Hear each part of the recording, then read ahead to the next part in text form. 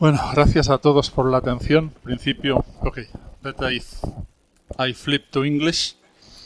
I have been asked to say something about effective field theory. Of course, effective field theory is a very broad subject, so I don't know which of you probably are interested in a particular topic, and effective field theory is basically everything. So what I am going to try is just to give a flavor. That means I will not really enter in many technicalities.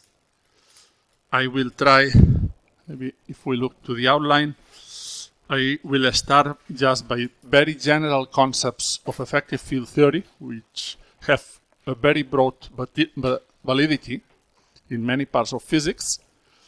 Then I will try to explain a little bit, only a little bit of effective field theory in QCD, what is called chiral perturbation theory. And then I will try to enter in what is the fashionable subject nowadays, that is electroweak effective theory. Of course, I don't think I could go very far. I put a fourth topic, which for me is the most interesting thing, but I doubt we will have time to enter there. That is trying to make a matching between the effective theory and whatever fundamental theory lies below. Okay, but there the technicality goes up, so probably I will just say a few things, and if somebody is interested on that, we can talk afterwards. Okay, let me start by the concept. What is an effective field theory? Effective field theory is just what you have been doing all your life, but put in an appropriate formalism. What I mean by that?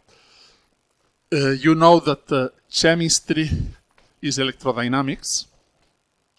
Okay, all the molecular binding comes from electromagnetic interactions. That means that biology is electrodynamics. Everything around us is made out of electrical forces, but nobody is so crazy to use quantum electrodynamics to do biology. Okay? Not even to do chemistry, or not even to do atomic physics. When you do atomic physics, you don't use quantum electrodynamics.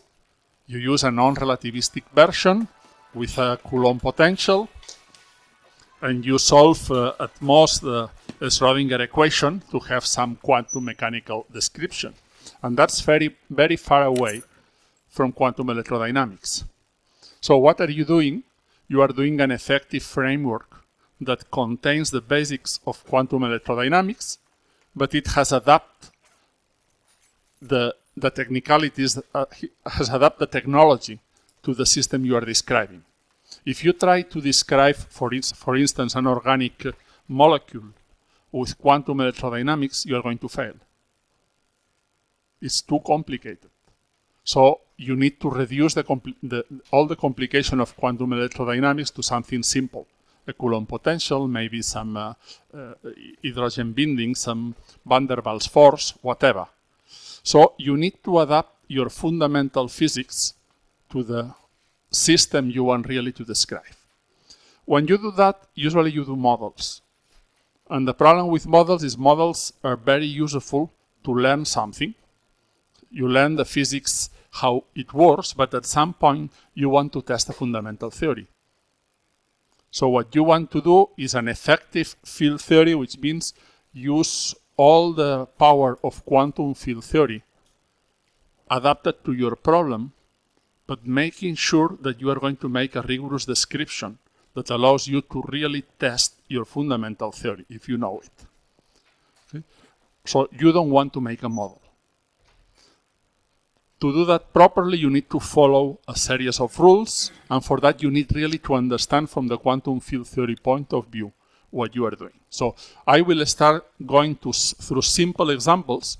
They are very, very simple, so you immediately recognize things that you already know, but I hope that you could get a different view of the things that you have already been working on. So let's start with something very simple. Imagine that you are doing optics at very low energy. So you have 2 photon beams, some lasers. The energy of your beams or your photons is very low. Low means that it's very low compared with the mass of the electron. So you are not able to produce electrons. So in your low energy world, you only have photons. So you want to write an effective Lagrangian which only contains photons, and you know the symmetries. So you know that the electromagnetic interactions have some gauge invariance, they are Lorentz invariants, they are invariant under parity, they are invariant under charge conjugation. Maybe you know that the electron exists, or maybe you don't know that the electron exists. So the electron mass is your high energy scale, the new physics scale, whatever you don't see because you are not able to produce. Okay? So you are going to make an expansion in powers of energy over the high mass scale, over the electron mass. And your theory will be good provided your energy is low enough. That means your energy is much, much lower than the electron mass. Now you build the most general Lagrangian with the ingredients you have. Gauge invariants tell you that you can only use F mu nu. Lorentz invariance tells you that you need to close all the indexes. Parity and charge conjugation tells you that you can only use an even number of field electromagnetic strength tensors. So your Lagrangian can only have the form I have written there. You start with the normal F mu nu term. The normalization of this term is fixed, is the canonical normalization that you use to describe the photon field. Okay. And now you add more and more and more powers of F, and you have a general Lagrangian which has an infinite number of terms. Okay. But as you go up putting more powers of F, you are increasing the dimension of the Lagrangian. So remember, F mu nu has dimension 2. So F squared has already the dimensions of your Lagrangian. That's why this coupling here is just a constant. But now, in the moment you put the square, this is dimension 8, you need 4 powers, some mass scale to the 4th power to compensate the dimensions and get the right Lagrangian. So what do you put there? Your new physics scale, whatever it is. Of course, in this case, you know is the electron mass. Times some coupling that you don't know, but which does not have any dimension. Now you put, here is the same, this is a different structure that you can build. So with dimension 8, you have 2 different structures with couplings A and B.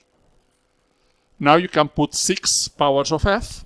This will be suppressed by 8 powers of the electron mass. So you are making this expansion, your energy is low, so physics will be dominated by the lowest terms in this dimensional expansion. So you expect that your experiment will be dominated by A and B, and for the moment you forget higher order corrections. So that means that at low energies, all the physics of this system is reduced to 2 couplings that you don't know. So you need to do 2 measurements to fix your Lagrangian. Okay? And there is no more because the symmetries don't allow you to write anything more. Of course, if you know quantum electrodynamics, you know how to compute A and B. Because you just go to your fundamental theory contains the electron, you compute the box diagrams, and then you know there are 1, 2, 3, 4 couplings, which means that A and B are proportional to alpha squared. You are going to get this electron mass to the 4th power from the calculation of the box diagram, but the calculation is only useful to get the numerical factor in front. The rest you know before computing anything. Okay? But even if you didn't know that quantum electrodynamics exists, you can fit data, get A and B.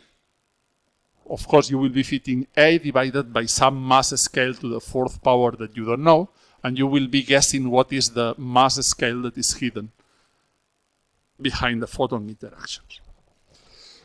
But even if you know quantum electrodynamics, writing this Lagrangian is useful because it allows you to understand things without doing any calculation.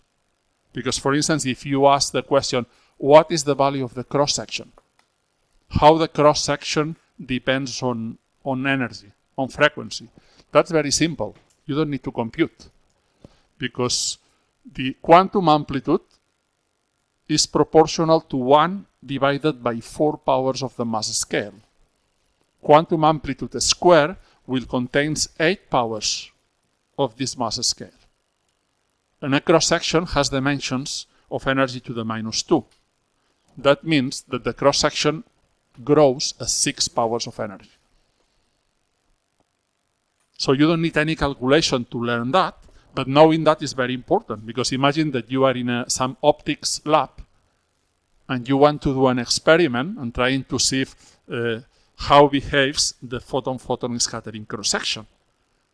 This formula already tells you that you should not look for lasers with low frequencies.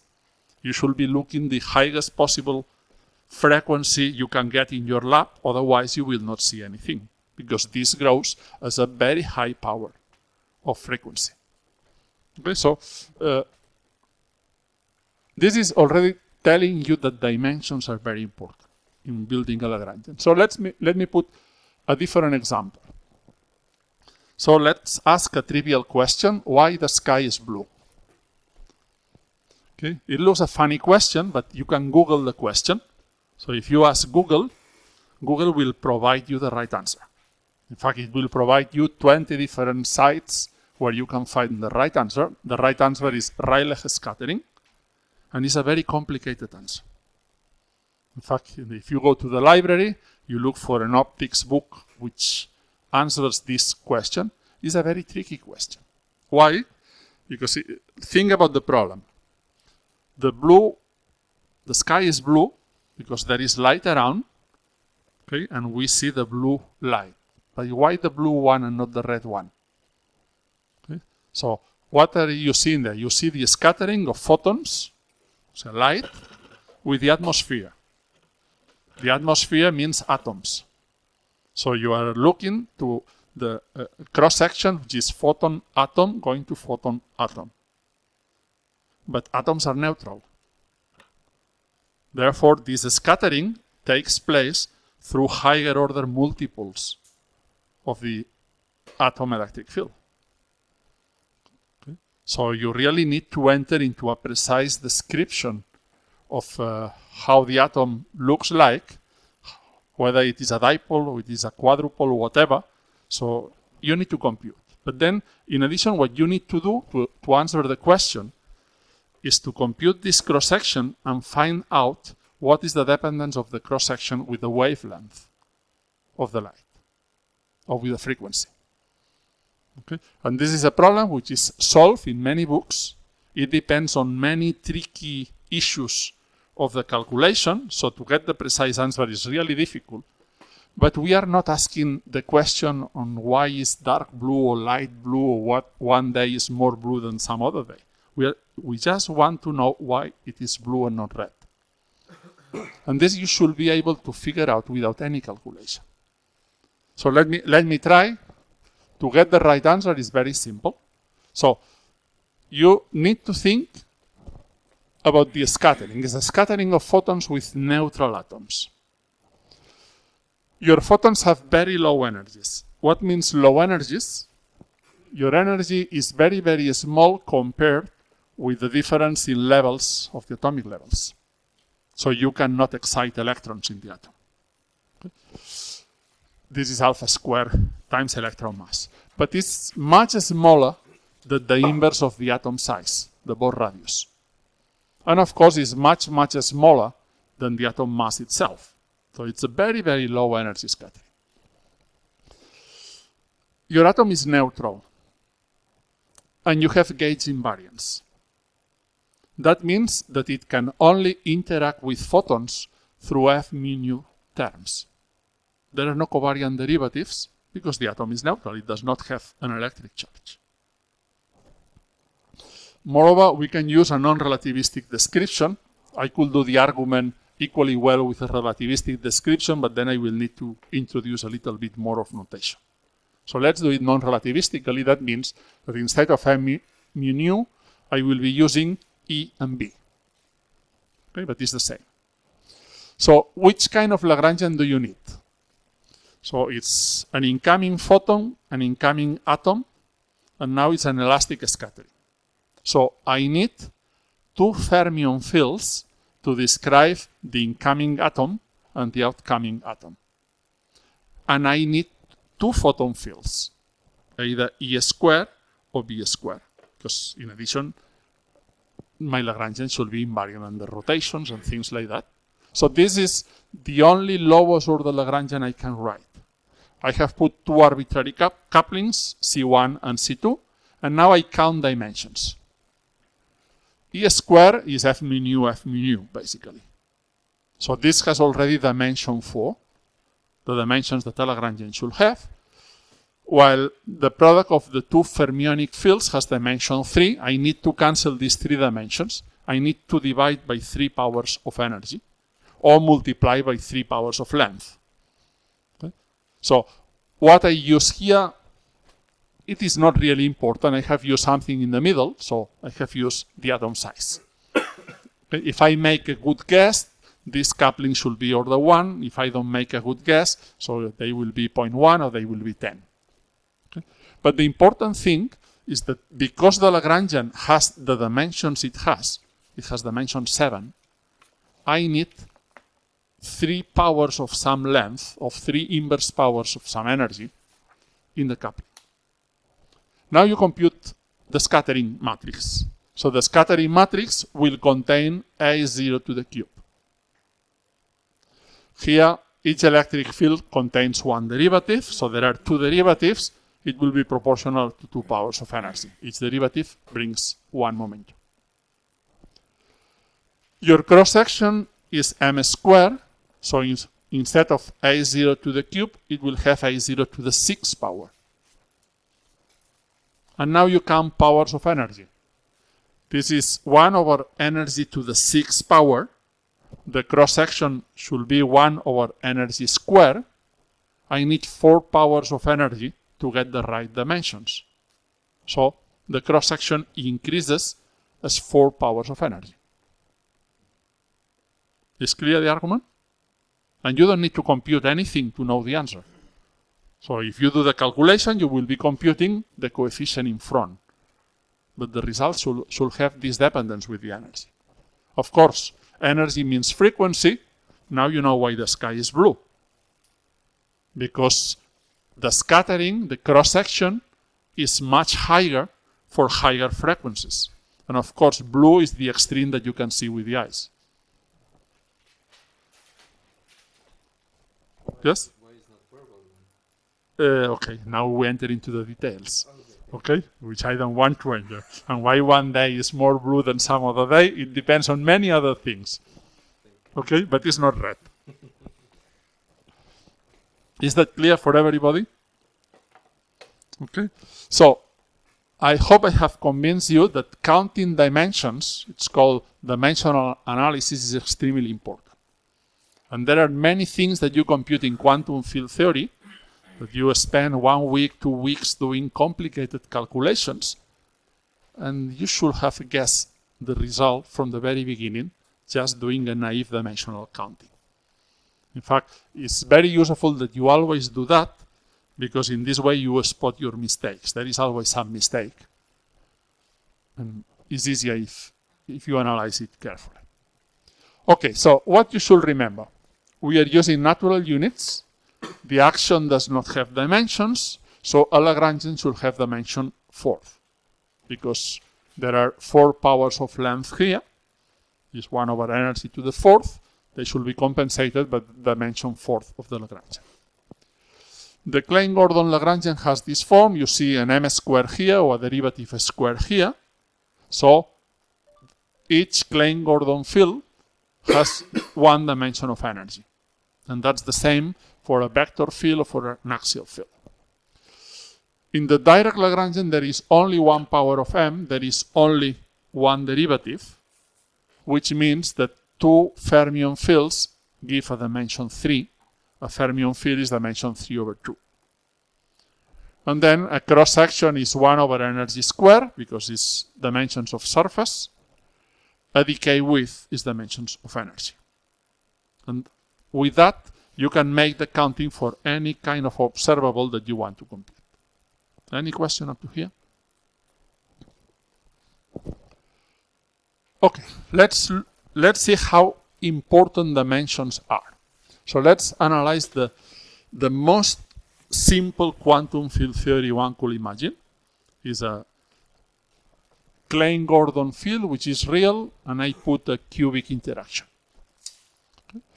Well, cubic interaction, each Klein-Gordon field has dimension 1. That means dimension 3, the Lagrangian should have dimension 4. The coupling is not just a coupling. The coupling has dimensions of energy. And this is very important, because now imagine that you compute a cross-section. So the elastic cross-section of two scalar particles in this theory.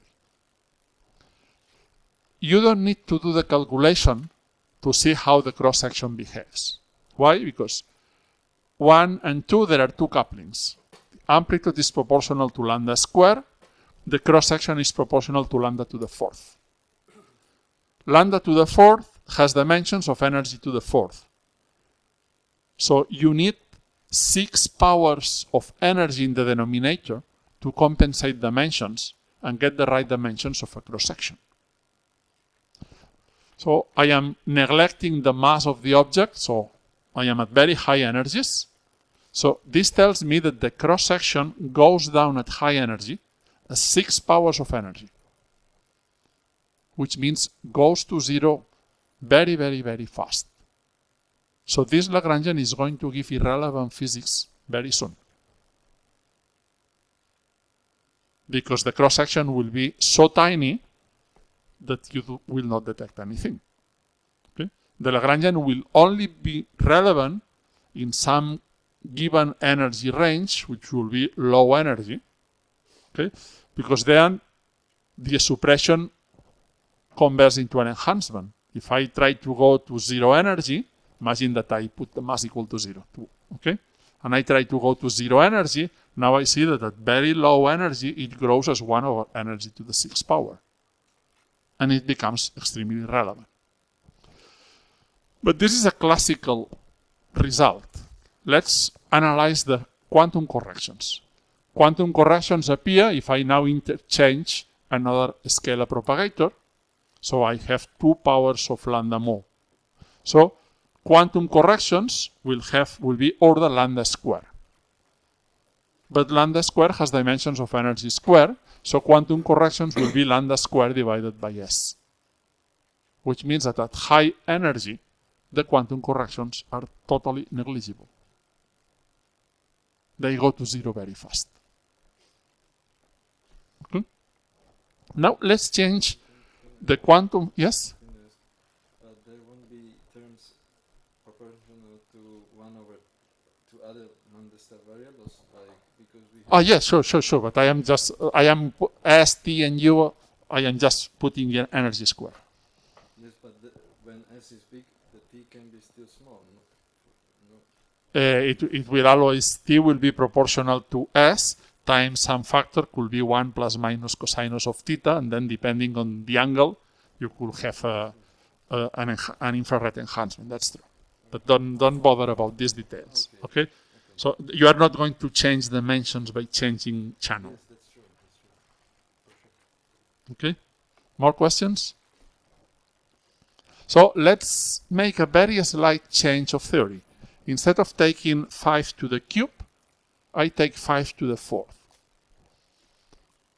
So naively, one could imagine that it's basically the same thing. But no, the physics is totally different. It's totally different because if I put 5 to the 4th, the coupling does not have dimensions. Okay? In addition, I can compute this process at 3 level with only 1 coupling, but this is not important. Let's put a quantum correction with a loop and get a lambda square factor. Okay? The argument is not going to change. What is the important in the argument? Here, m is proportional to lambda. Sigma is proportional to lambda square. lambda square does not have dimensions. So the cross-section will behave as 1 over s. It's a normal cross-section. A cross-section that will give interesting physics in a very broad range of energies. Now you compute quantum correction. So imagine you put another vertex, you make a loop. Okay? Quantum corrections will have an additional power of lambda, but lambda does not have any dimension, so they are not suppressed by any additional power of 1 over s. So quantum corrections have the usual suppression factor of loops, but nothing more. Quantum corrections are normal. So the two theories behave completely different. And the only reason why they behave different is just dimensions.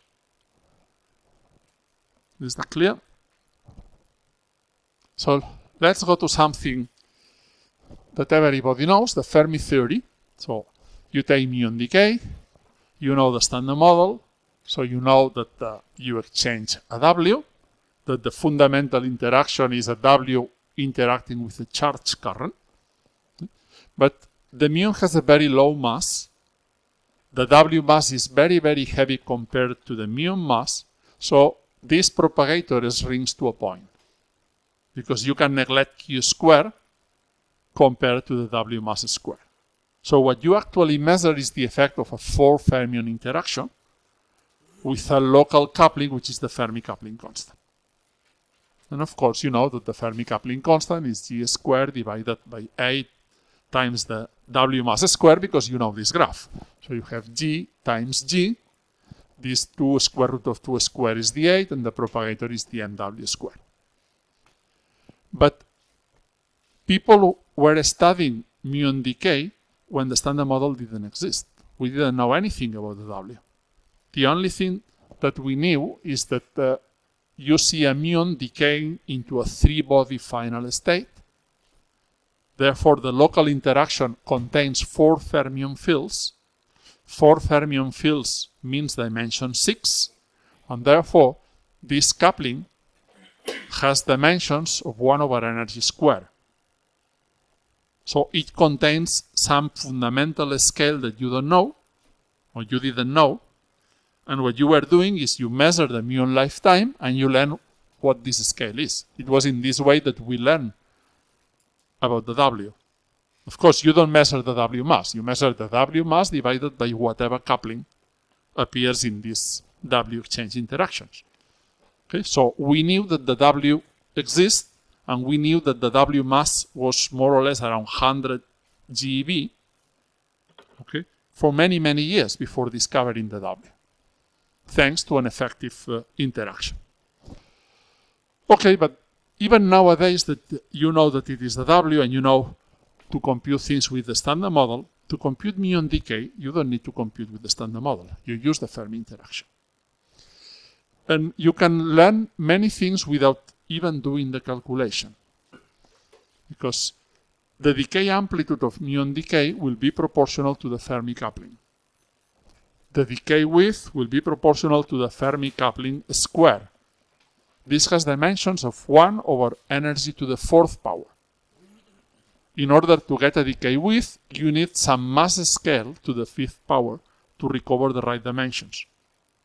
Now you are discussing muon decay, neutrinos are massless, the electron is 200 times lighter than the muon, so you can neglect the electron mass.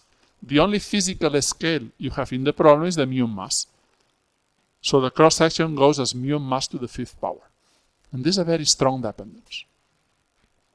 If you know something more, you can put phase space. It's a 3-body phase space, so you put it, and you get that up to a factor of 2. This is the right answer if you do the calculation, but if you just look to the PDG and copy the 3-body phase space, you will get the right number up to a factor of 2. So you only need to compute if you want the factor of 2.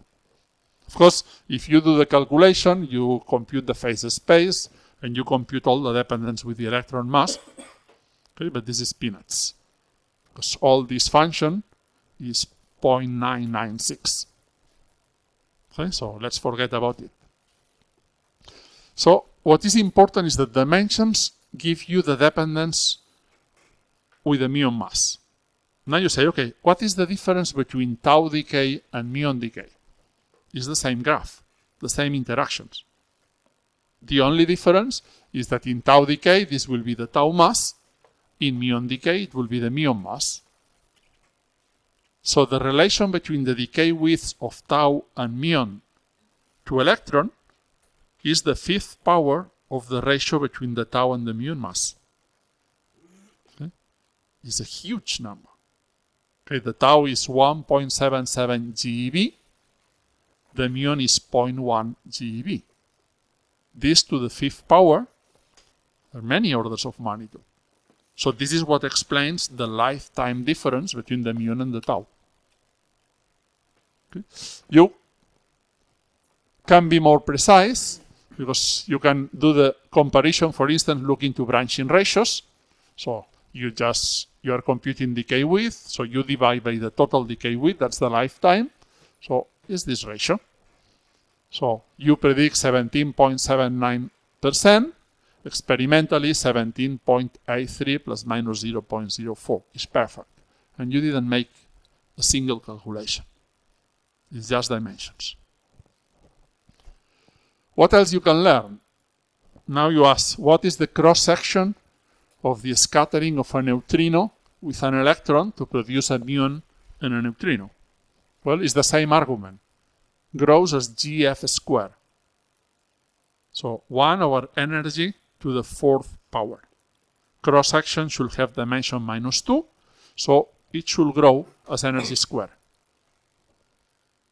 Okay, so without doing the calculation, you know that this effective Lagrangian, the Fermi Lagrangian, gives cross-sections which are crazy. They are crazy because they grow with energy at high energy. Okay? So is this the wrong answer? No. I mean, this is the right answer at very low energies where you can forget about the W. So this is an effective theory which is only valid for energies which are very, very small compared with the W. If you go to energies higher than the W, then the effective theory is no longer valid. And that's why you get something crazy. It's crazy because you violate unitarity. You violate probability. At some point, the probability that something happens is much larger than 1. It cannot be correct. Okay? So this tells you the limitations of an effective theory. An effective theory is only valid in a given energy domain, but if you analyze the predictions of the theory, the predictions themselves will be telling you when the effective theory is no longer valid. Because you will see that at some point you get crazy answers, they don't satisfy unitarity, so you are at the limit of your effective field theory validity. This is very relevant nowadays when people are applying effective operators at LHC. Okay? And from time to time you see crazy papers claiming look at very high energies because there is a large effect that grows. We should see that experimentally. And you are just at the limit of the validity of your operators. One should be careful. Okay, I think I have put enough number of examples, so let's introduce some notation or some language. So in effective field theory, one talks about relevant, irrelevant, and marginal operators. Okay, what's that? So an effective field theory is a general Lagrangian, which depends on some fields that you know, the low energy fields. And the Lagrangian contains an infinite number of terms, or a bunch of terms, which are just operators built with your low energy degrees of freedom times couplings. Okay. These operators have dimensions, but the Lagrangian has dimension 4.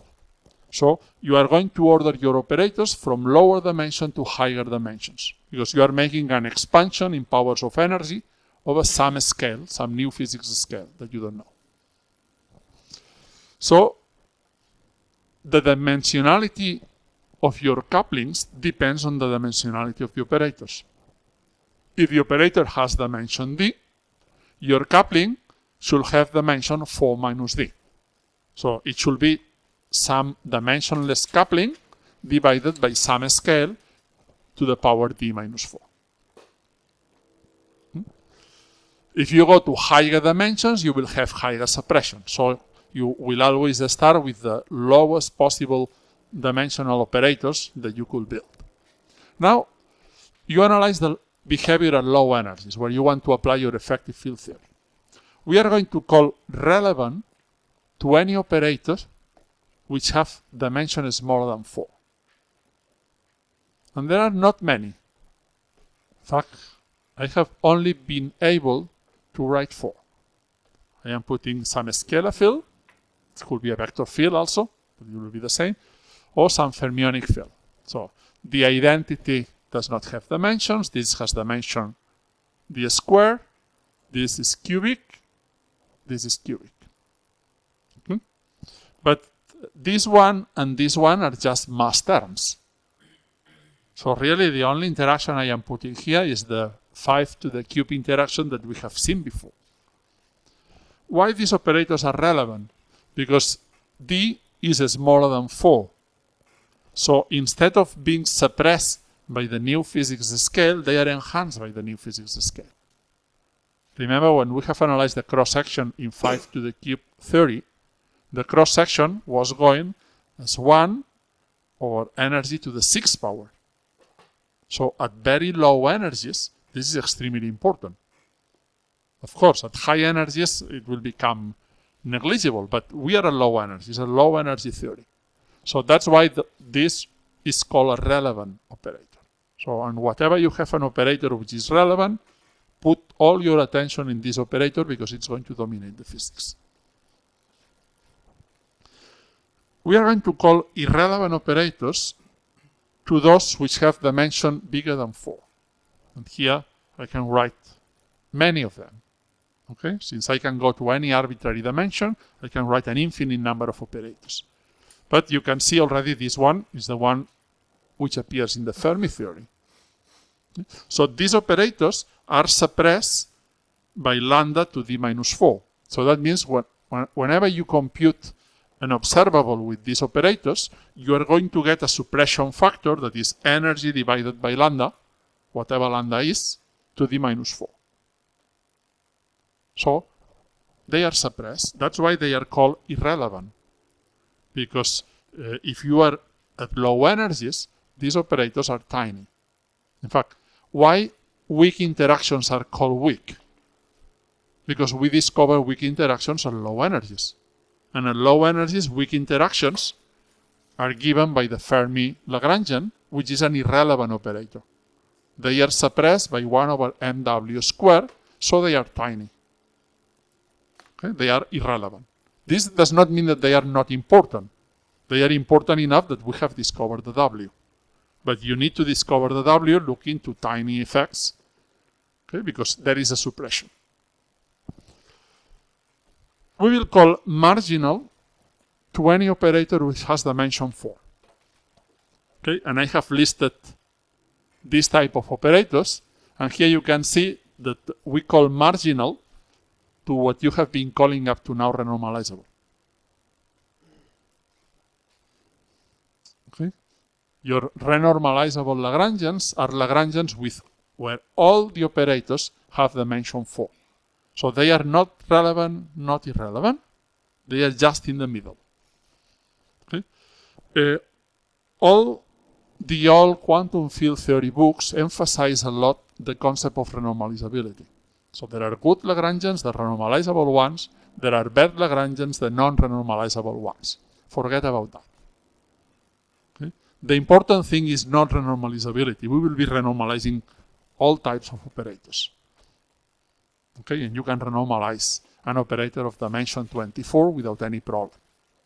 Okay? The crucial thing is not renormalizability, it's dimension.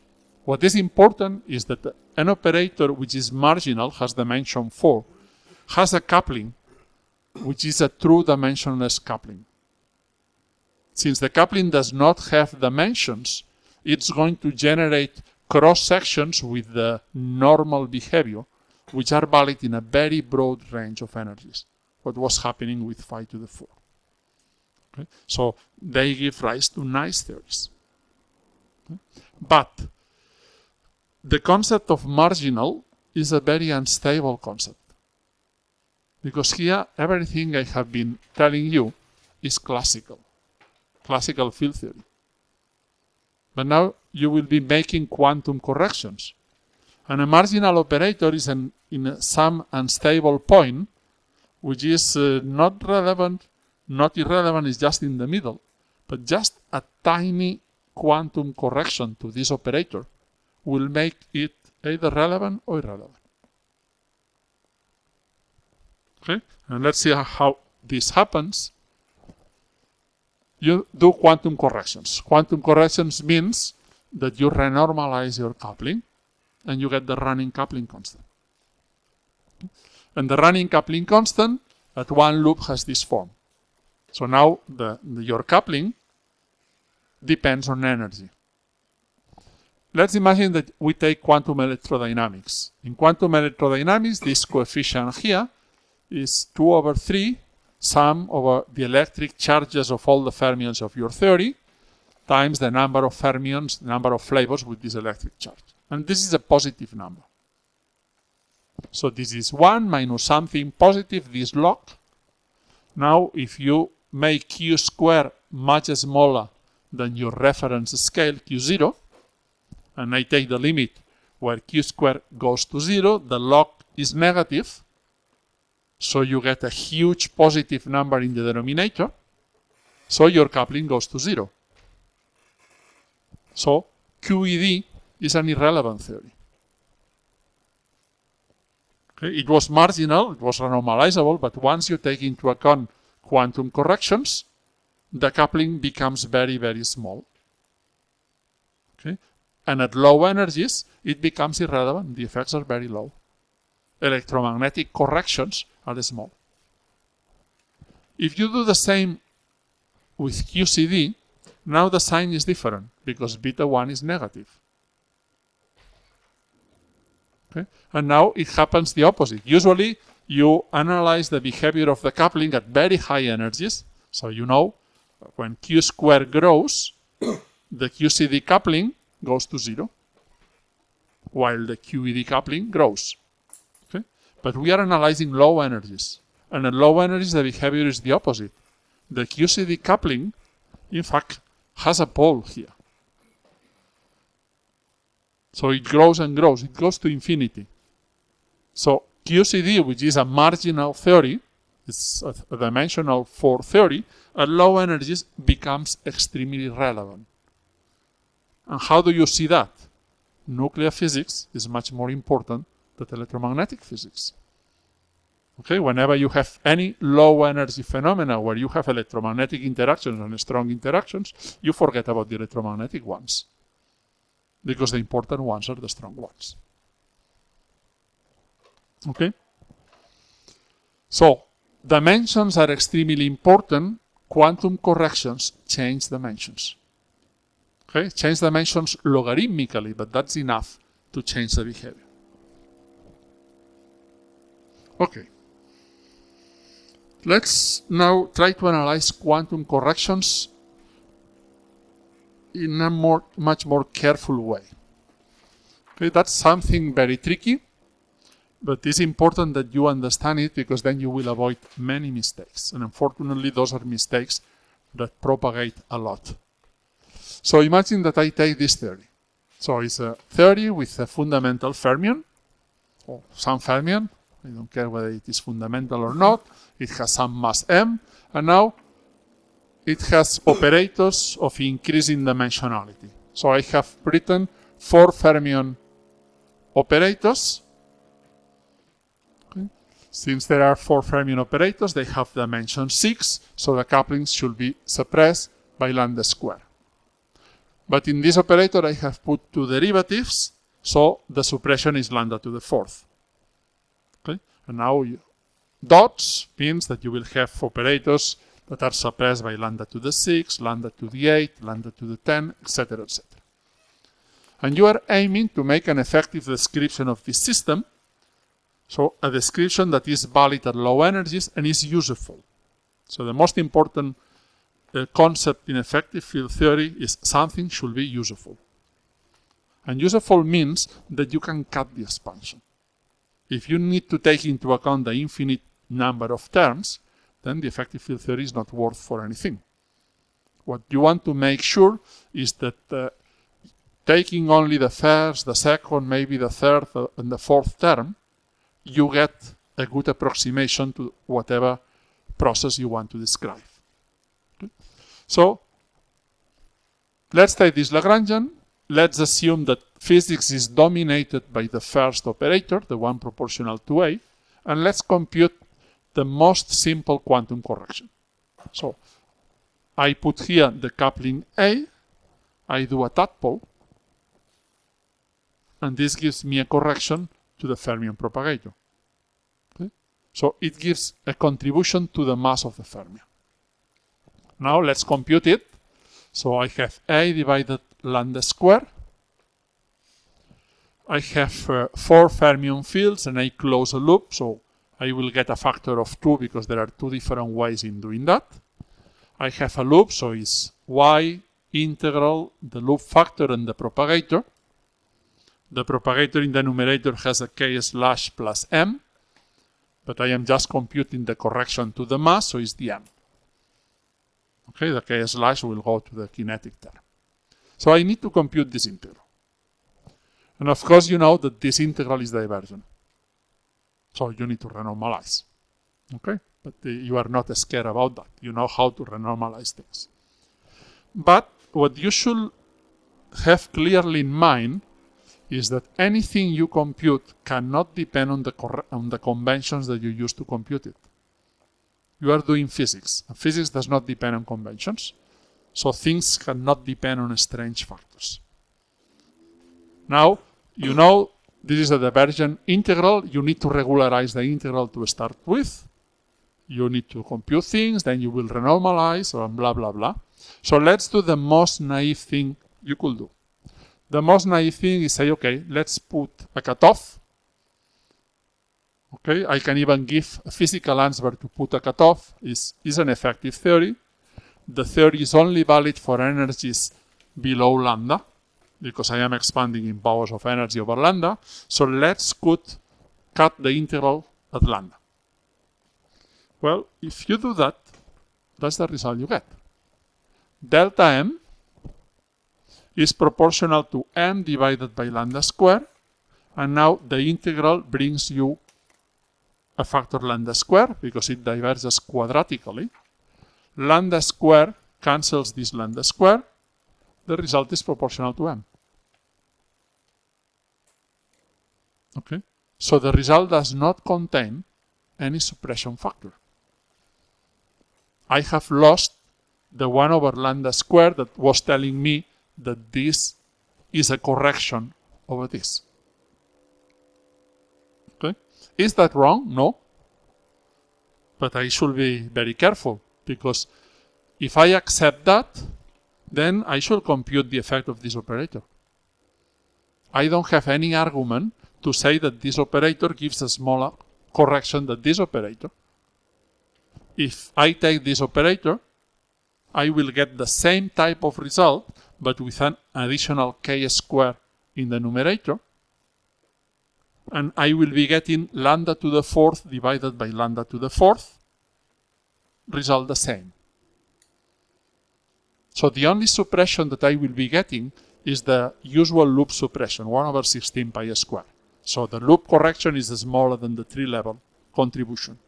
But all operators of any arbitrary order in powers of 1 over lambda square will give a contribution which is of the same order to the thing I am computing. Which means that if I do a cutoff regularization, I need to resum the complete series. Otherwise, my result does not have any meaning.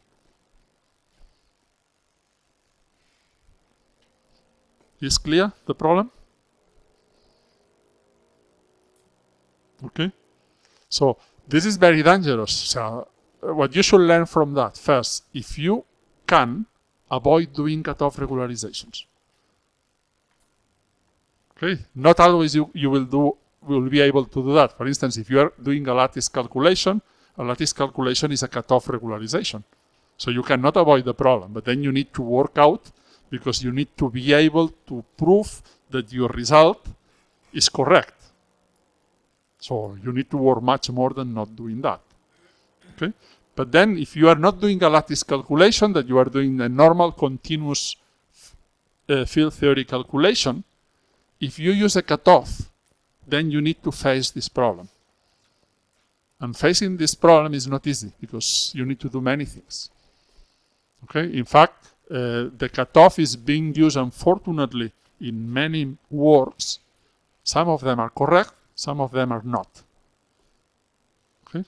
So you could get many answers which are completely strange, just because you are playing with something that you don't really control.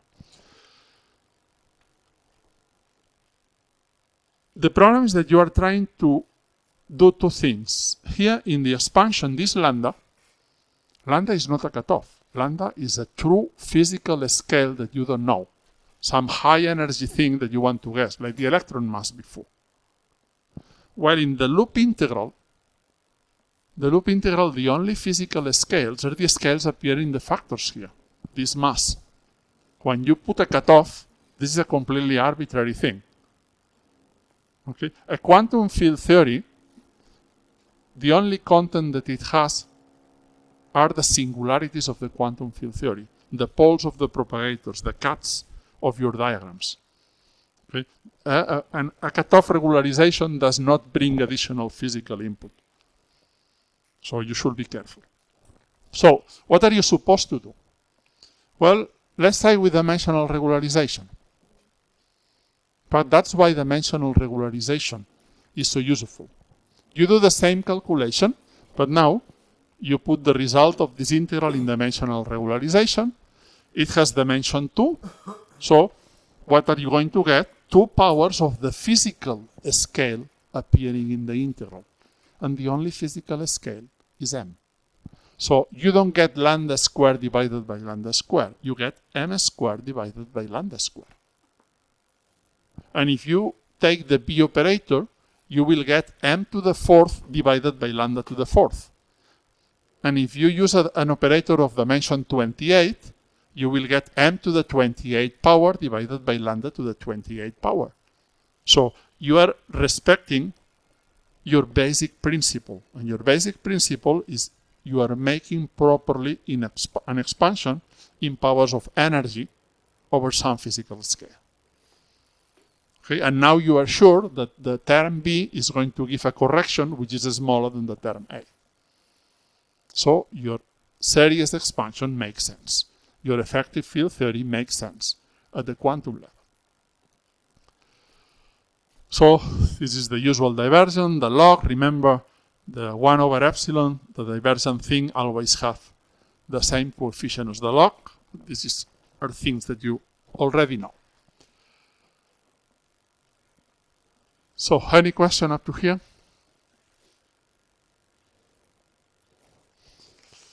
Okay, so there is no free lunch. So don't do cutoff regularization, never. Do dimensional regularization, but dimensional regularization also has problems. So let's analyze what are the problems of dimensional regularization. For that, let's go to QED. And let's just take the vacuum polarization of the photon for a massless fermion.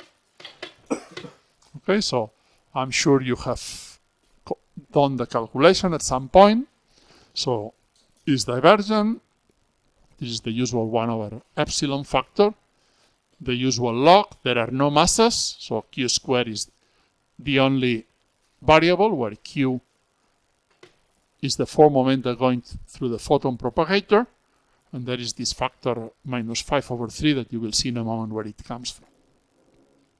Now, you want to renormalize the coupling, so you separate this result into a divergent piece and a renormalized piece. The blob does not depend on any mu. Mu is nothing. It's an auxiliary scale. Does not contain any physics. But in the moment you separate things, this depends on mu, this depends on mu. Okay, let's go on. You compute, for instance, electron scattering. Lowest order, you exchange one photon. So you have a factor 1 over q squared that I didn't write, and alpha, because you have an E here, E squared is alpha. I have put alpha 0 because it's the bare alpha. One loop, you have the blob in the photon propagator. I don't need to renormalize the vertex because of charge conservation. All divergences cancelled, so only the blob is important. And the blob just makes this 1 minus the blob. The blob is this pi. What is renormalization? It's simply, this is divergent. Alpha 0, you don't know what it is. Okay, you know what it is at tree level. Okay, but at the loop level, you need to define. So you define alpha 0 times 1 minus the divergent piece. You define it as the renormalized coupling. Is the definition. And the rest now is your renormalized two-point function. Okay? And it is a definition. It depends on your conventions. First, this depends on mu, this depends on mu. Mu is nothing, so it's a convention which value of mu you choose. But it's also a convention how do you split these two things. You put only this 1 over epsilon in the divergent piece, or you put the 1 over epsilon minus 5 over 3, or the 1 over epsilon plus 425. Okay, so there is an arbitrary convention there, and that's what is called the renormalization scheme. Once you have done this separation, you define your beta function.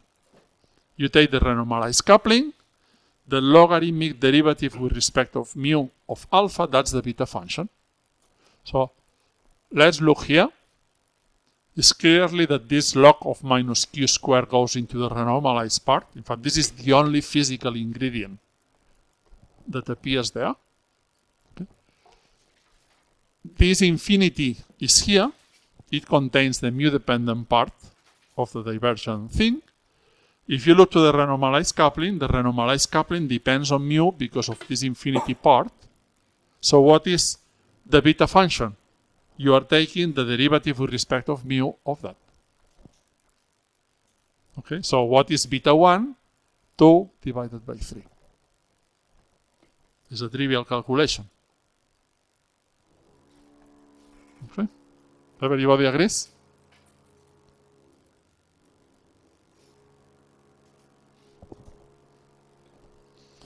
Once you know the value of beta 1, you integrate this differential equation and you get the running coupling. Okay, and the fact that beta 1 is 2 over 3, of course, times qf squared, and is positive, okay, gives you the behavior in QED of the beta function. Let's analyze what happens with this calculation if instead of a massless fermion, I take a massive one. The only difference is that the calculation, instead of the log of minus q squared over mu squared, I get something a little bit more involved because I keep the mass. Okay. Here you see, if I put the mass to 0, log of minus q squared divided by mu squared is multiplied by this integral. This integral, the result is 1 over 6, which cancels with the 6, and I get the log I had before, and the minus 5 over 3 comes from the integral of the log of x 1 minus x. So those are trivial integrals. Now let's think how we are going to renormalize that. So how to split that into the divergent piece and the renormalized piece. Which renormalization scheme we want to use. So let's use first what I will call a physical renormalization scheme. A physical renormalization scheme is, let's define the divergent piece taking q squared equal to minus mu squared. So the value of the complete thing at some reference value of q squared minus mu squared, I put it here, okay, and the rest I put it here. So this is my renormalized function. Look at it. I go back. So I have put here plus mu square. Okay, and this is what I have taken as reference value. And now, of course, I need to compensate, so I need to divide that by the same thing with u square equal to minus mu square. So that's the renormalized thing in this renormalization scheme. What is the beta function? The beta function, so I need to take this derivative, putting here plus mu square. So this is the beta function. And now you analyze how the beta function behaves as function of mass. When the mass becomes very, very large, it's suppressed as 1 over mass squared, so it goes to 0. When the mass goes to 0, okay, so the beta function goes to the usual value 2 over 3 times the electric charge square. That is what everybody uses in dimensional regularization. Okay? And that's very good. So at very small masses, you recover the MS bar result. But at very large masses, beta 1 goes as 1 over the mass square. Your renormalized function, look at here, goes as 1 over mass square. Okay? And that's what you want, because that means the coupling. So think now in the following way. Imagine that you are doing quantum electrodynamics at very, very low energies, at 100 MeV, 200 MeV, 500 MeV. Okay? Quantum electrodynamics at such low energies only contains electrons and photons, maybe muons, but nothing more. But you know that the top exists. The top corrects the electromagnetic interaction. But it will be crazy to do calculations with the top every time you want to do a QED calculations at 100 MeV. Okay, the top should be negligible. Well, it is negligible because if you are at very low values of Q square, the top is very, very, very heavy. It does not affect your physics. It decouples. Okay? But it's more than that. Imagine that at 100 TeV, there exists a fermion that we don't know, some technicolor or whatever fermion, which is charged. It interacts with the photon. Okay? This decoupling guarantees that it does not affect your physics at 100 MeV. So it's a good requirement that heavy physics decouple from your low energy physics, because if it does not decouple, there is nothing you can do. Because then your physics will be depending on things that you don't know. Okay.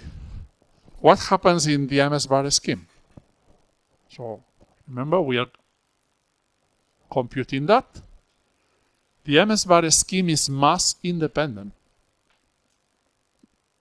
That's why it's so simple, because it does not depend on mass scales. You do simple calculations. But since it does not depend on mass scales, it does not decouple. So the same calculation in the MS bar scheme is this. Tells you that beta 1 is 2 over 3 times the electric charge square, independently on the value of the fermion mass. So the top mass is correcting alpha at 100 MeV. But if there is a charge fermion at the Planck mass scale, is also correcting alpha at 100 MeV. Okay. Your renormalized vacuum polarization grows logarithmically with the mass of the heavy fermion. So perturbation theory breaks down. So if you renormalize quantum electrodynamics in the MS bar scheme, and there is a fermion at the Planck mass scale, quantum electrodynamics is a divergent series.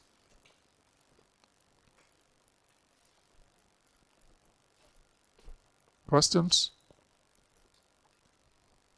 Okay. So how do you solve that? And here we are really at the heart of effective field theory.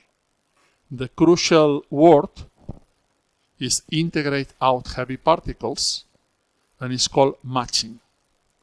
You should be thinking about effective field theory as an onion. Yes? But is it the real problem? Because It is. I mean, even without disintegrating before, just is it that then is it the real problem? Because since your result, your physical, for example, the cross section or whatever you calculate, it shouldn't depend on the scheme you choose, right? Yes. So if you're doing things correctly, then this shouldn't be a problem because then you can choose the better scheme, no? I mean, Well, but I am choosing this scheme. The only thing I am saying is that this scheme is very bad. Of course, you should get the same result, but you need to resum all the series. but you can argue that if you can say that if you make a wrong decision, you choose a different, you choose a wrong scheme. You get the perturbation theory breakdown, and you say, I chose a wrong scheme, I try another one, Yes. and there is no problem. Okay, but then why do you do calculations in MS bar? It's a wrong scheme. That's I don't know. I don't do calculations in MS bar, but okay. Okay, every scheme has its own problem. So first, I have discussed cutoff regularization, and it has a terrible problem. I don't want to touch that. But MS bar has also, MS bar or MS or MS minus 20, okay, mass-independent schemes don't decouple. We use them because they are very simple. They are very efficient when we do calculations. But we should be aware of this problem. Okay, so then the next step will be how to cure the MS bar scheme, essentially. Yes, so that's the solution. Okay, so what that means? One says integrate out, because if you think in terms of path integrals, it's an integral over fields, so you really remove completely the heavy field from your Lagrangian. You integrate it out. What that means? That you are making an onion of effective field theories. So what that means, imagine this is energy scale, and this is the mass of your heavy fermion. Okay? If you are at energies which are above the mass of this fermion, you have a quantum field theory which contains a fermion. Okay? And this quantum field theory has the beta function in MS bar, which contains the contribution of this fermion plus the contribution of all the other fermions which are lighter. But when you go to energies which are very small compared with this mass, you don't want the heavy fermion to be there. Because if the heavy fermion is there, then it will generate this kind of ugly corrections to your observables. So what you do is you change your quantum field theory. The quantum field theory above the mass and the quantum field theory below the mass are different quantum field theories. They have different content field, so field content. Okay? This only contains the light degrees of freedom. This one contains the light degrees of freedom plus the massive fermion. But your physics should be the same. What means that your physics will be the same? That the couplings here and here are different. Couplings are convention-dependent parameters, usually auxiliary parameters, useful auxiliary parameters. So, in a region around this line where both theories are valid, okay, because the energy is not so different of the mass, both theories by definition should provide exactly the same answer for all physical observables. Okay? And imposing that the two theories provide the same answer is called matching. So this is a condition you impose. You have the theory with your heavy fermion, In this theory, you have fixed the coupling. Okay? You use all your renormalization tools to go down in energy. You can compute everything. Now here, you change theory. You go to a different level in your onion. When you change theory, the second theory is an effective theory of the first one. This effective theory does not contain the heavy fermion. So the heavy fermion will appear giving higher order operators suppressed by powers of 1 over the heavy fermion mass. Okay? But even at the dimension 4 term, the coupling in this theory and in this theory will be different. And how do you fix the coupling in your effective theory? Requiring that any S matrix element computed in the two theories in the region where both theories are valid provides the same answer, okay, which is called matching. I will show this in some explicit examples in a moment to clarify the concept. Okay? But then the important thing to remember is that you are doing effective field theory all the time, because when you discuss QED with just electrons and photons, this is an effective field theory of QED in the standard model with 6 quarks and 6 leptons. Those are two different theories. The couplings are different. Okay. Any question? Any question up to here? Don't allow me to go too fast. I think it's better if you stop me and we don't go too far away, but at least we fix all the concepts clearly. Because then when we will go to explicit quantum field theories, all these things are going to appear in all cases. Questions? Nobody wants to ask? Okay. This thing of matching appears very weird the first time you see it. It appears strange. Okay? But it's not strange. You are doing that quite often without being too conscious that you are doing it. So let's put an example, a simple one. So let me take an effective field theory with two scalar fields, real fields, one with a small mass m and one with a big mass m. So small m is very, very light compared with big M. And the interaction is just a cubic term proportional to lambda, contains 2 powers of the light field and 1 power of the heavy field. So now you know already lambda has dimensions of energy. Now you compute the elastic scattering of 2 light particles. And of course, since lambda has dimensions of energy, if we go to very high energy, and very high means much higher than any of the 2 mass scales, you already know the result, the behavior. The cross-section should go as 1 over energy squared, but this is proportional to lambda to the 4th, because it's lambda squared in amplitude, lambda to the 4th in cross-section, so it's suppressed by 4 additional powers of energy, and at high energies, it goes to 0 immediately. But we are interested not in this regime, we're interested in the regime where one mass is much higher than the other one, and we are working at an energy scale low with respect to the heavy mass. If you do that, then the suppression is not energy to the 4th, it's mass to the 4th. Why? Because you are just exchanging the propagators in the ST and U channel that you were worrying about before. Okay? But since the energy, so the heavy field is the one in the propagator, the light fields are the ones in the external legs. Since energy is much lower than the heavy mass squared, you are making a Taylor expansion of the propagator. The lowest order contribution is you just put S or T or U equal to 0, and you get lambda squared divided by m squared, and this is the square of that. Okay? And you get just a point interaction of 4 light fields with a coupling that is lambda squared divided by m squared.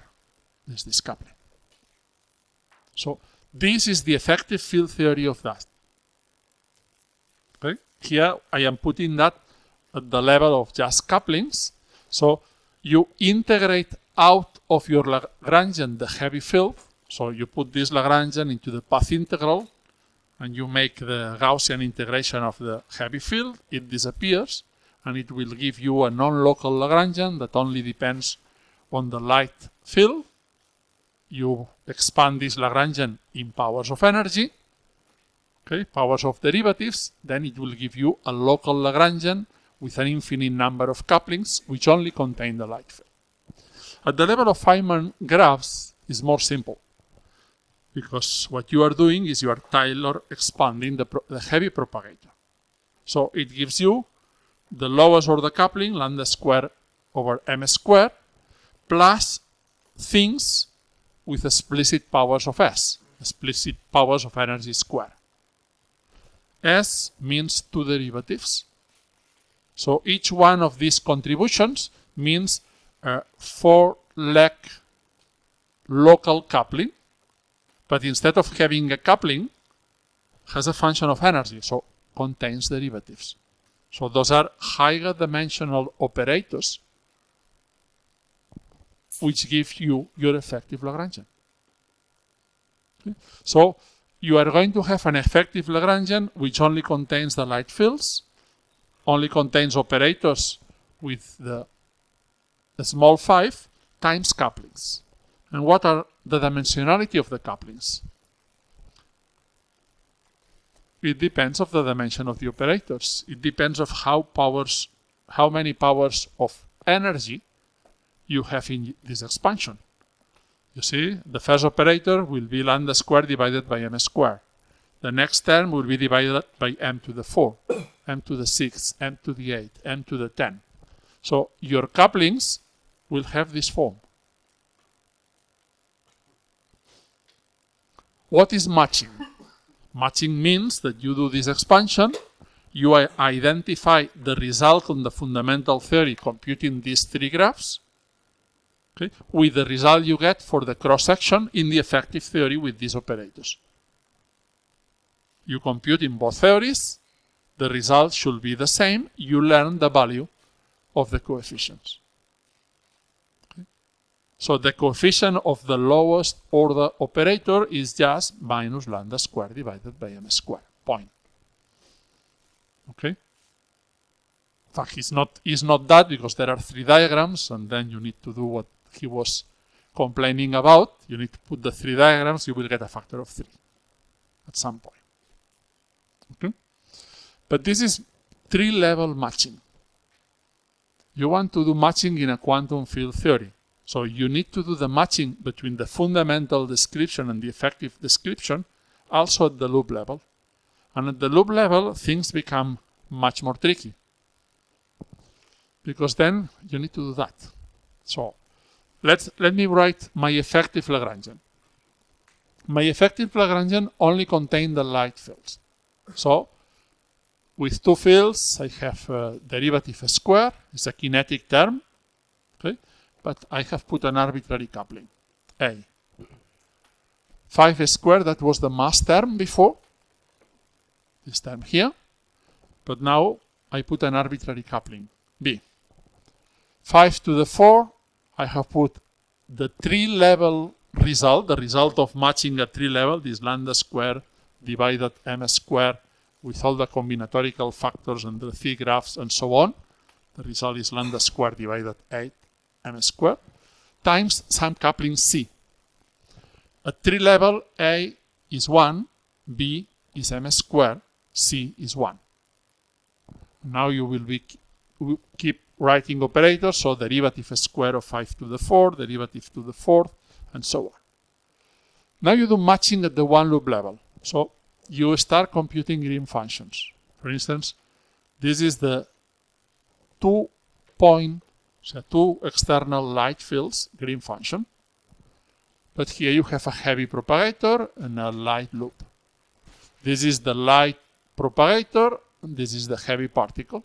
So this gives corrections to the 2-point function. In the effective theory, you will be first the 3-level thing. This contributes, is the propagator. But now you are going to have a 3-level contribution at order p square, or the p to the 4 in fact. I am putting 1. So 1 means the difference between A and B from their 3-level values, or whatever it comes from higher order operators. Here I put my lowest order coupling, so this, but I do a loop. I take a green function with 4 legs. I compute the loops in the fundamental theory. I compute all possible contributions in the effective theory. And the result should be the same because the physics should be the same. So those are equations, and these equations allow you to fix A, B, C, and whatever else comes above that at the 1-loop level. Okay? So A will be 1, that's the 3-level result, plus some number that will come from your calculation, times a factor lambda squared divided the loop factor 16 pi squared divided by m squared. Okay. If you do it at 2 loops, it will get a contribution lambda to the 4 divided by m to the 4 with 2 loop factors and so on. Okay. So a matching calculation can be a complicated calculation. Okay, but you need to do that. What is the advantage of doing the matching calculation? Once you have fixed these couplings, A, B, and C, you forget about the heavy field. Okay? You have gone down 1 level in your onion. So what you have gained with that, you are avoiding this problem. Because once you have get rid properly of the heavy field no longer will destroy the convergence of your perturbative expansion. Okay? I will put some examples in a moment, but imagine, for instance, the following thing. Does the proton mass depend on the top quark mass? Can anybody answer that? Sure. Why not? Because of the scale. Why? But the tops are there? So it depends a little. Well, but how little? No, it depends just because of the scale, it depends a little. I mean, if I see that, the electromagnetic coupling at low energy depends on the top. The electromagnetic self-energy depends on the top. Okay? So, if I measure alpha at 1 TeV, or at the Z mass, okay, and this is my measurement of alpha, and now I evolve down this alpha at low energy to find out what is the value of alpha at the proton mass scale, this depends on the top mass. Okay? But if I measure the value of alpha at low energies, I measure it point. Okay? But then at low energies, I am using an effective field theory which does not contain the top. Otherwise, what I am doing is not consistent. So, think always in the onion. Okay? The onion has levels. You should always be consistent to the level where you are working. And only when you try to match 2 different levels of the onion, you should write a matching condition. Let's put... Okay, let me first summarize in a set of principles all what we have seen up to now, and then I will leave an exercise for you to do so that you understand matching properly. So what is an effective field theory? You are just using common sense.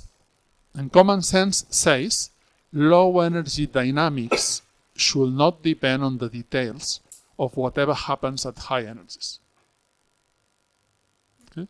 If your physics at low energies depends on the Planck mass scale, or whatever happens there that you don't know, then you should stop doing physics.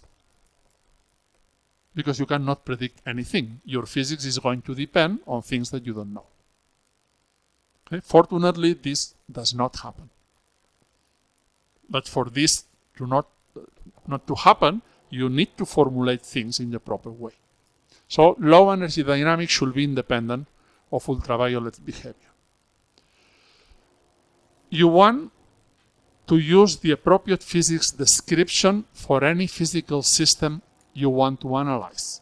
So if you want to do biology, you don't use quantum electrodynamics.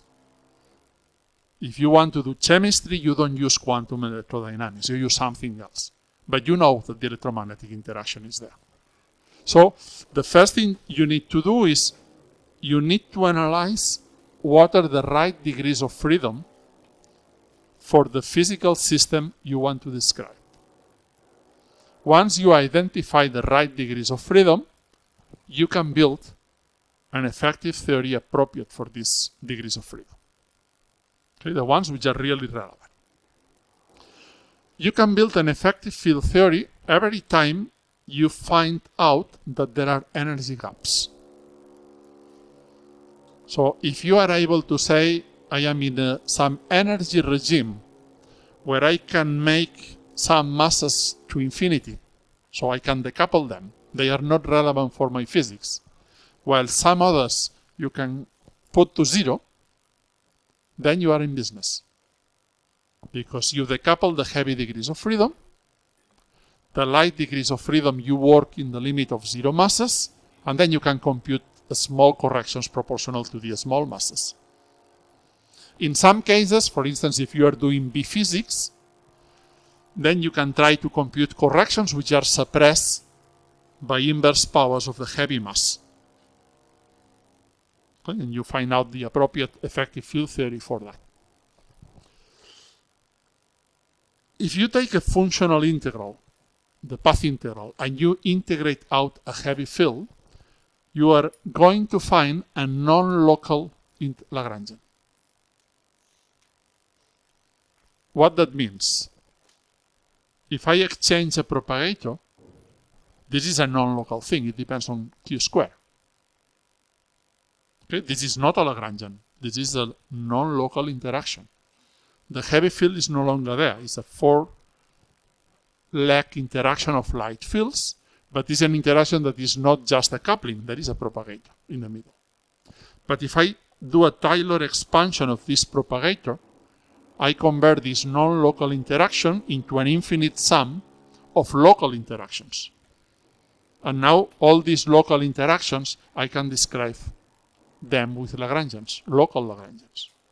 So that's what you do in an effective field theory.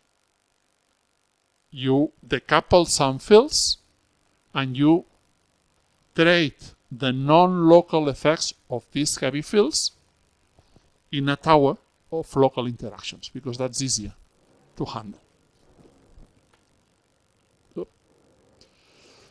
there is a question of accuracy, and this is what the classical textbooks are wrong. And what any classical textbook in quantum field theory tells you is that you should only use renormalizable interactions, because otherwise you don't have predictivity. And what is the definition of a renormalizable interactions? The definition is that you only have a finite number of divergences. Therefore, you only have a finite number of unknown couplings. And then with a finite number of measurements, you fix your theory. While a non-renormalizable theory means a theory which contains an infinite number of divergences, therefore an infinite number of couplings. You need an infinite number of inputs, so you don't have any predictivity. You can predict whatever you want. Okay? So an effective field theory contains a tower of interactions that are infinite, so this is a non-renormalizable theory. But in physics, you never compute anything with infinite precision. In physics, you always aim for some accuracy. The accuracy can be very, very, very small, okay? But you always aim for an accuracy. So you need to tell me what is the accuracy with which you need to compute something. Okay? If you want to compute the behavior of some organic molecule with 250 digits of precision, I'm sure you need quantum electrodynamics. But this never happens. Okay?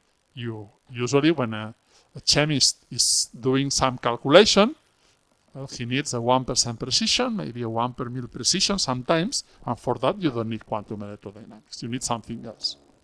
Here is the same. You tell me the accuracy with which you want to compute, and this tells you how many operators you need to include in your Lagrangian. Your Lagrangian is ordered as powers of energy over a heavy mass scale, okay? And each term, depending on the dimensionality, is suppressed by more or less powers of m. So you only need to include those powers, those dimensions, such that your energy divided by m to the appropriate power is larger than the accuracy you are aiming to. Okay? Here, I have put this equation as an upper bound on the dimensionality of the operators I need to include in my description. Which means that you tell me the accuracy, I tell you how many operators you need to include. So you always will be working with a finite number of operators, so your theory will always be a renormalizable theory. Of course, for this to work, I need that my expansion is well behaved at the quantum level, so I cannot use a cutoff regularization. Otherwise, I need to sum the complete series. An effective field theory has exactly the same infrared behavior as the fundamental theory. Because the behavior in the infrared of a quantum field theory is generated by the poles of the propagators. Is generated by the degrees of freedom that you are exchanging. The light degrees of freedom are the same in the effective theory and in the underlying fundamental theory. So the behavior at low energy of the two theories is exactly the same. In addition, through matching, you have fixed the couplings. So they give the same results. However, in the ultraviolet, they are different. Because the underlying theory contains the heavy degrees of freedom, the effective theory does not contain the heavy degrees of freedom. So the ultraviolet behavior of the standard model is good. The ultraviolet behavior of the Fermi theory is very bad. Okay, so that's what makes a difference between one and the other. Last point, think about the Fermi theory. In the Fermi theory, the W is no longer there. Where is the W? In the Fermi coupling. So, in the effective low energy theory, all the information about the heavy degrees of freedom, the degrees of freedom that are no longer explicit in your Lagrangian, is hidden in the couplings. So you want to measure the couplings, and then if you want to learn what happens above your theory, you need to find out what is the dependence of your couplings on the ultraviolet degrees of freedom. Okay? In the Fermi coupling, that's very clear. From the muon lifetime, you measure the Fermi coupling, okay? And then you know that there is some degree of freedom at the electroweak scale. You know that the W should exist. Okay? You don't see the W explicit in your theory. You learn that from the coupling that you measure. So what we are aiming now at LHC is, unfortunately, we don't see anything new. Okay, so we need to do an effective field theory. We need to analyze tiny deviations from the standard model predictions, and from these tiny deviations, guess what is above the standard model that we don't know. It's hidden in the couplings. And here my question about the top comes again. You do quantum electrodynamics at low energy with muons, electrons, and photons. You measure alpha. the information about the top is hidden in this alpha. But you don't know it because you have measured the parameter. Okay. Of course, if now you take this parameter and you run this parameter to higher energies using the renormalization group equations, and you have enough precision, maybe you can get something, not about the top, about the things which are before the top. Okay, so ultraviolet behavior, ultraviolet degrees of freedom are hidden in the couplings. They are not explicit. So this is what you do to evolve theories. So you have a boundary, that is where you do matching. You have a fundamental theory which contains light degrees of freedom and your heavy degrees of freedom. This fundamental theory contains a Lagrangian which depends on both, contains a normalization group equations which depend on both. If you go to low energies, the heavy degree of freedom is no longer there. You integrate it out. You have an effective Lagrangian which only depends on the light degree of freedom. This piece is the same, but now there is an additional piece which comes from this one. All the information on the heavy field is hidden in the couplings below. This has a different renormalization group equations. Couplings evolve in a different way because the beta function is different. And you need to relate couplings in this theory and couplings in this theory through matching. If you think, for instance, QED or QCD, in the standard model you have 6 quarks and 6 leptons. Okay? So you start at the electroweak scale, you go down in energy, so you integrate out the W, you integrate out the Z, you integrate out the top. So every time you integrate one particle, you cross one level of the onion. The strong coupling or the QED coupling with 6 quark flavors is different from the coupling with 5 quark flavors. Is different from the coupling in a theory with 4 quark flavors and so on. So there are many levels of matching that you need to do. So this is the exercise that I want to propose to you if you have never done it. Some of you already know this exercise. So you take just QCD. This is QCD with n flavors of quarks. And let's assume that all quarks are massless except one. Okay, so all the masses are 0, but one of the quarks has a very heavy mass. Now we want to work at energies which are very small compared to this heavy mass. So we take this object out from the theory. What will be the effective theory? QCD with n minus 1 flavors, that will be the dimension 4 part of the effective Lagrangian, is the same QCD Lagrangian because of gauge invariant, plus higher order operators which are suppressed by inverse powers of the heavy mass. So 4 fermion operators, 6 fermion operators, and so on. So let's forget about that. So let's remain at the renormalizable level, dimension 4. This theory and this theory are different theories because the field content of the two theories is different. The beta functions are different. The couplings are different. Okay? So let's take the coupling in the fundamental theory with n flavors. And let's take the coupling in the other theory with n minus 1 flavors. One coupling should be an expansion in terms of the other coupling.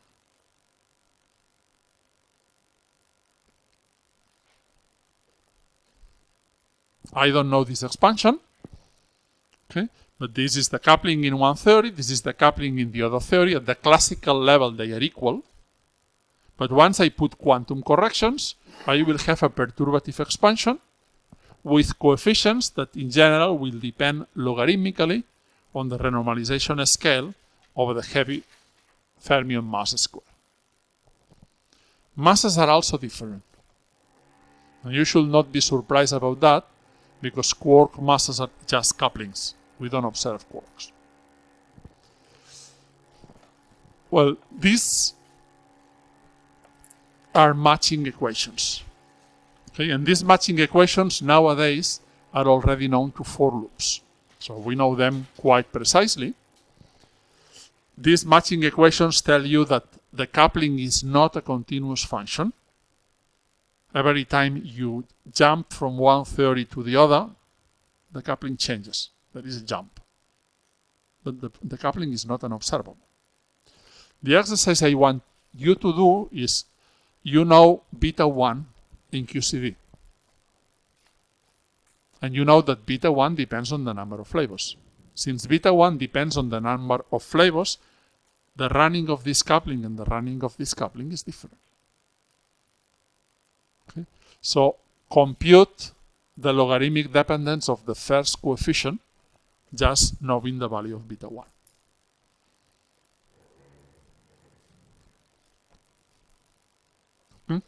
It's clear the exercise?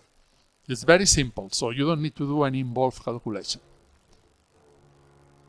You only need to know what is the dependence of beta 1 with the fermion flavors, which I think at some point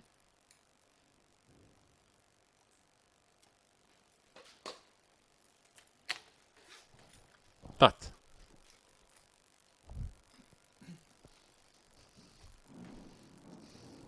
Okay, so let's see.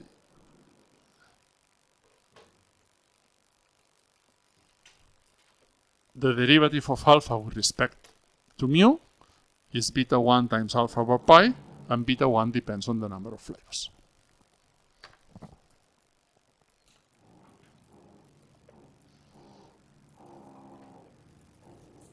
Okay, any question up to here?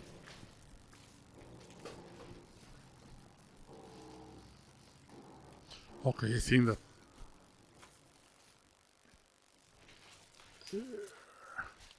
it's better if we stop here, otherwise it's going to get too long. So, questions?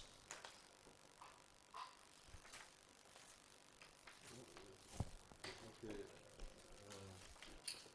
Strange question. Why is it called integrating out? Yes, because Not this one, it's just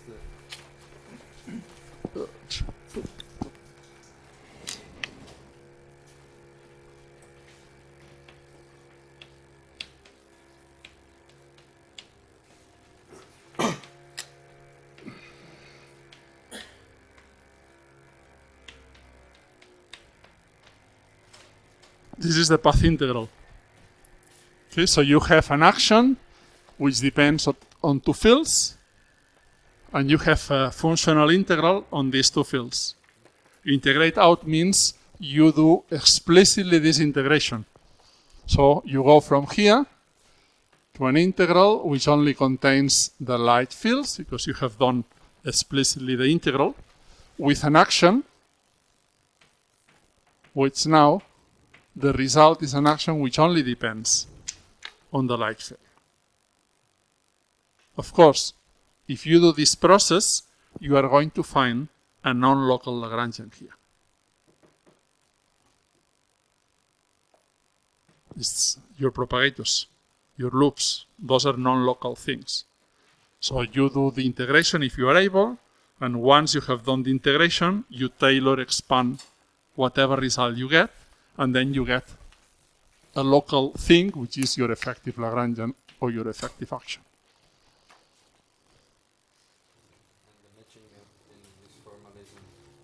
In this formalism, there is nothing too much. You compute, you get everything. Okay. Matching means that you guess what the answer is. Okay, you have your effective theory, you have your fundamental theory, you fix your terms with symmetries, you have arbitrary couplings, and now you compute with both theories at any level you want to compute, and you match. If you are able to do the functional integrals, you have everything. But that's much harder. More questions? Okay, so tomorrow.